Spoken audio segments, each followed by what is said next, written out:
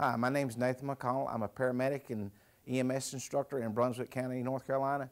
We're here today to talk about how to give newborn CPR. Some of the things you're going to need to give newborn CPR is a pair of latex gloves. One of the first steps in giving CPR to a newborn is to check the victim to see if the victim is conscious.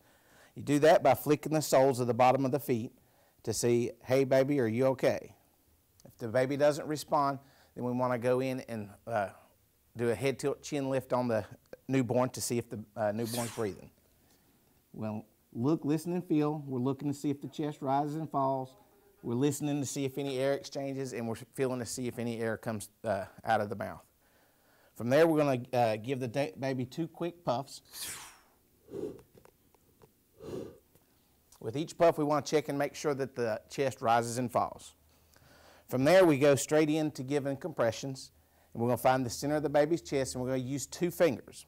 At this point, we're going to take and we're going to give the compressions. We're going to give 30 compressions.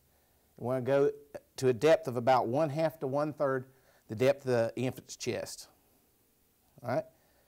After 30 compressions, we'll go back to breathing and give 2 more breaths and 30 compressions. We'll do this for a total of 5 cycles.